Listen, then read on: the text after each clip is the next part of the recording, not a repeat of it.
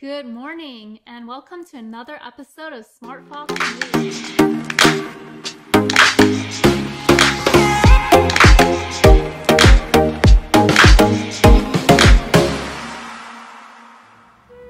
Okay.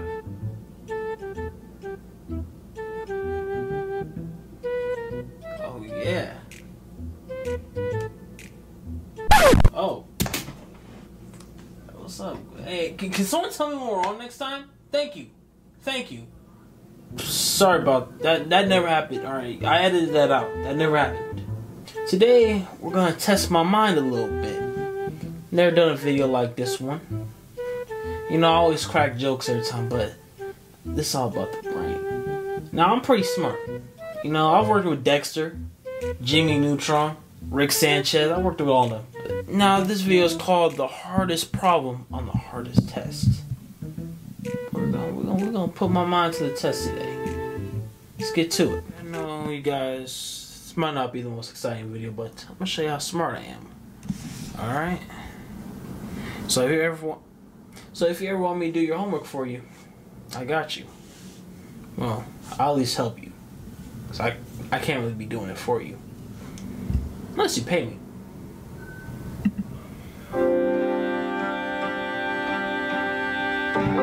Do you guys know about the Putnam? It's a math competition for undergraduate students. Hold on. It's a 6-hour-long test that just has 12 questions broken up into 2 different 3-hour sessions. And each one of those questions is scored 1 to 10, so the highest possible score would be 120. And yet, despite the fact that the only students taking this thing each year are those who clearly are already pretty interested in math, the median score tends to be around 1 or 2. So, it's a hard test. Okay. And on each one of those sections of 6 questions, the problems tend to get harder as you go from 1 to 6. Although, of course, difficulty is in the eye of the beholder. But the thing about those 5s and 6s is that even though they're positioned as the hardest problems on I need to pause this. Those are symbols I'd never seen before. Yo, what was that? Okay, let's just... hard test. Quite often, these are the ones with the most elegant solutions available. Some subtle shift in perspective that transforms it from very challenging to doable. Here, I'm going to share with you one problem that came up as the 6th question on one of these tests a while back. And those of you who follow the channel, you know that rather than just jumping straight to the solution, which in this case would be surprisingly short, when possible, I like to take the time to walk you through how you might have stumbled across the solution yourself, where the insight comes from. That is, make a video more about the problem-solving process than about the problem used to exemplify it. So anyway, here's the question. If you choose 4 random points on a sphere and consider the tetrahedron with these points as its vertices, what is the probability that the center of the sphere is inside that tetrahedron? Go ahead, take a moment and kind of digest this question. Whoa. That's a tough question. I have to do. That's gonna take me like an hour to do. Okay. You might start thinking about which of these tetrahedra contain the sphere's center, which ones don't, how you might systematically distinguish the two.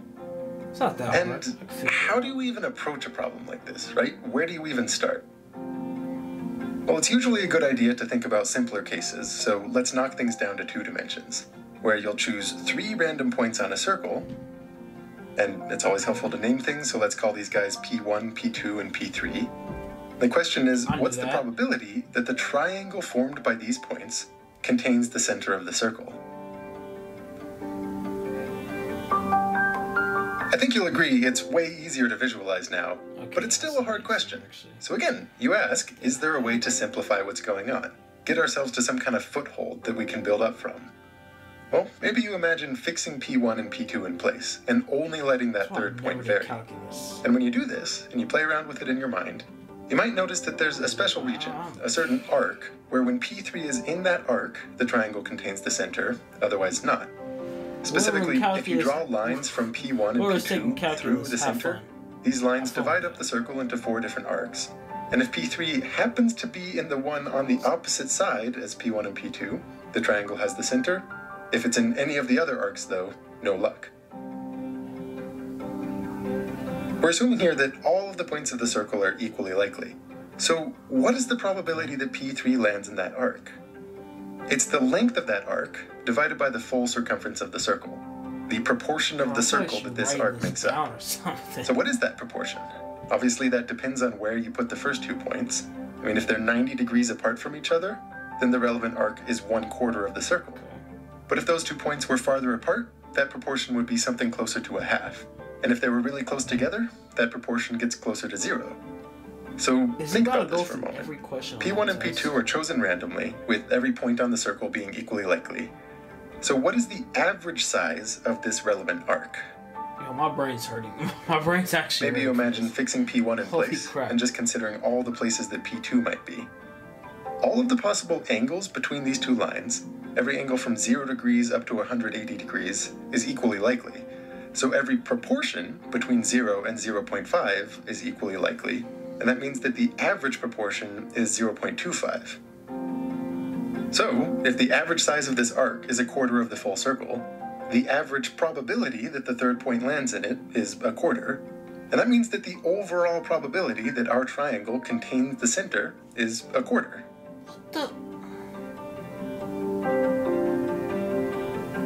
But can we extend this into the 3-dimensional case?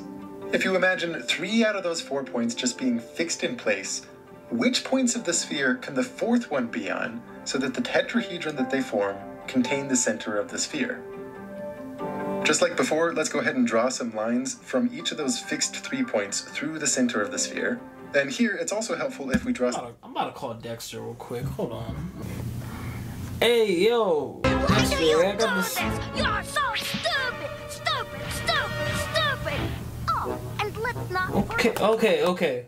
Dexter is not helpful at all. Planes that are determined by any pair of these lines.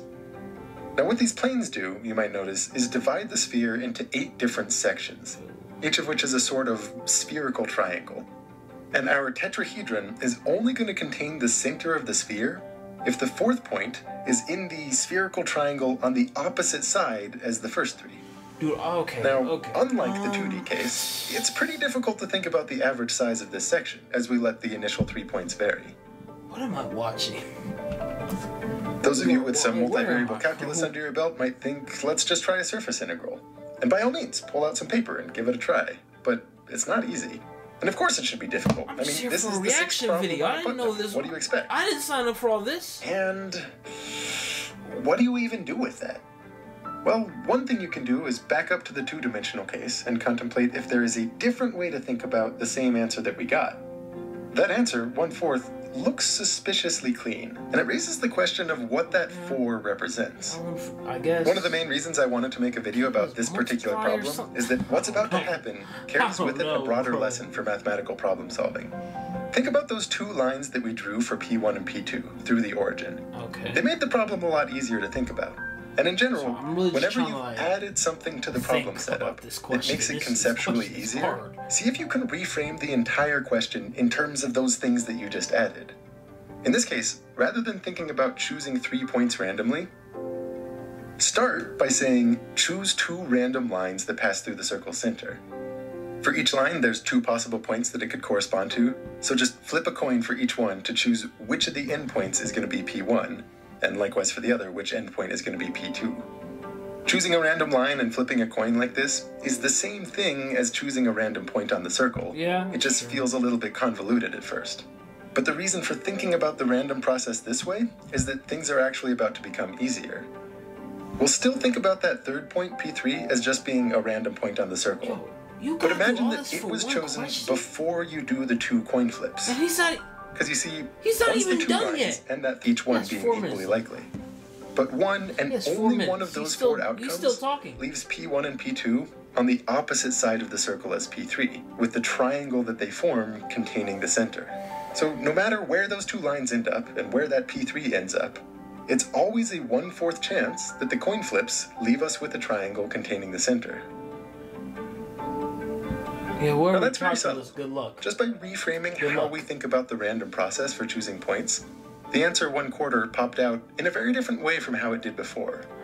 And importantly, this style of argument generalizes seamlessly up into 3 dimensions.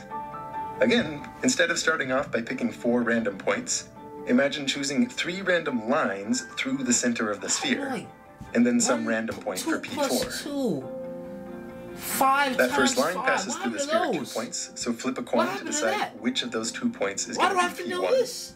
Likewise, for each of the other lines, flip a coin to decide where P2 and P3 end up.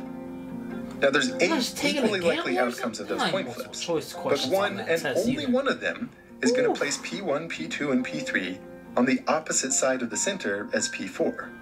So one and only one of these 8 equally likely outcomes gives us a tetrahedron that contains the center.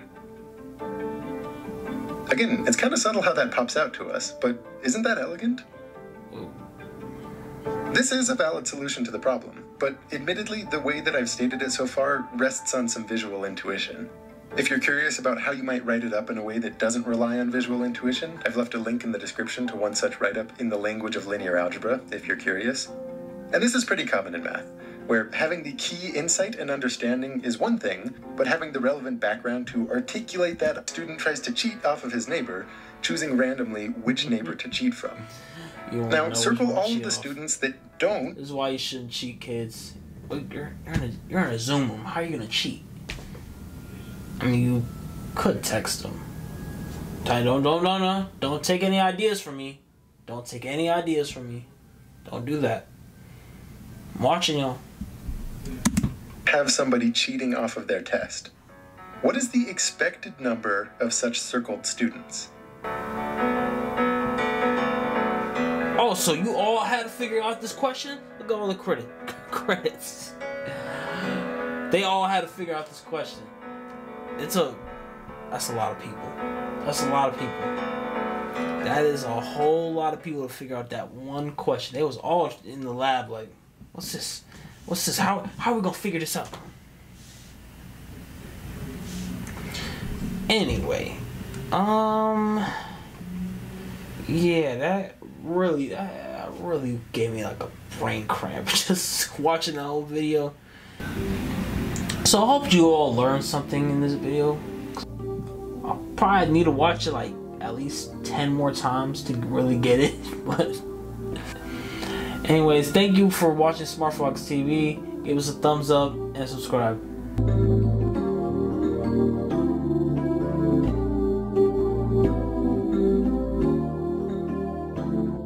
Time for our trivia today. Which fast food chain once tested bubblegum broccoli as a children's menu item? Is it A, Burger King, B, McDonald's, C, Carl's Jr., or D, Wendy's? Stick around to find out. Hello, this is Tracy with your Smart Fox News. Meet the winners of the Parents Magazine America's Kindest Family Contest. Luke and Holly Barron, who lost their son Keaton to cancer in 2008, are continuing his legacy. And ever since, the couple have worked tirelessly to continue Keaton's legacy by helping others through their foundation, the K Club. The foundation, which was Keaton's idea, primarily helps children fighting cancer and their families. It is also committed to doing random acts of kindness while in the hospital. Founding members of Keaton wrote that the club's mission is to be kind to others, be courageous, compassionate, and caring. The November cover of Parents Magazine celebrates their kindness as the winners of the first ever Kindest Family in America contest. That's all for Smart Fox News. Hope you all have a good day. Welcome back to our trivia section. So which fast food chain once tested bubblegum broccoli as a children's menu item? Is it A, Burger King, B, McDonald's, C, Carl's Jr., or D, Wendy's? If you picked B, McDonald's, you are correct. Of course, it didn't go through. Thanks for playing. And this is Tracy. Hi, this is Sally. And thanks for watching SmartFox TV. Stay foxy!